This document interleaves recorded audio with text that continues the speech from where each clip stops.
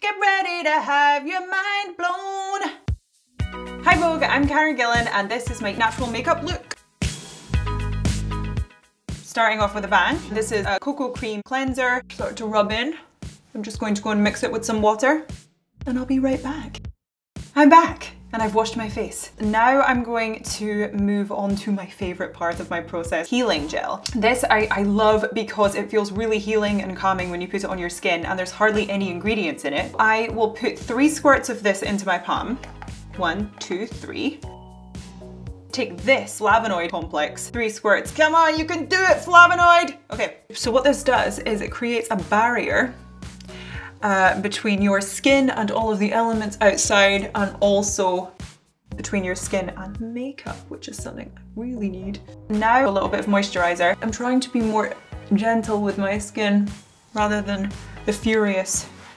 You only get one set of skin in your life, and so therefore you should just treat yourself. Or swipe samples from the airport or something. Go in with the eye cream.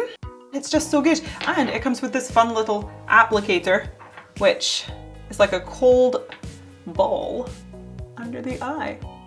And then I sort of pat it and then go over the top.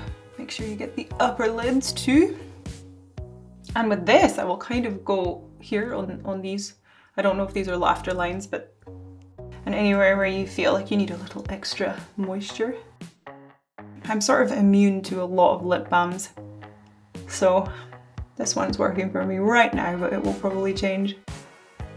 Okay, so now that my skin is prepared, I can start to do my makeup, which is something I love to do. I really love makeup. I feel like I'm painting a picture or something. Skin Long Wear Weightless Foundation, SPF 15.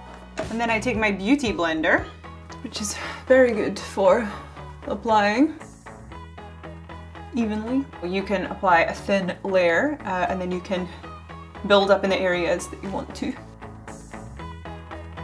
Just go in with a little brush and add a little more foundation under the eyes, just to kind of get the old shopping bags covered. I don't go too nuts with the powder. I don't really like a very powdered look, but I like to just take the shine off. I'm probably going to do a little bit of blusher because I'm armed with this already. A nice shade of pink. Put this on my apples. Very youthful colour. Maybe a little on the nose. Someone also told me once if you come down here, you look way younger. What do you think? I'm going to move on to the brow. So I've just been using a pencil.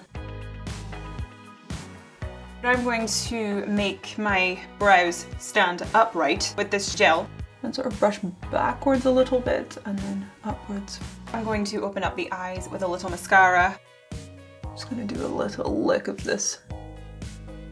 I like to do the bottom ones as well.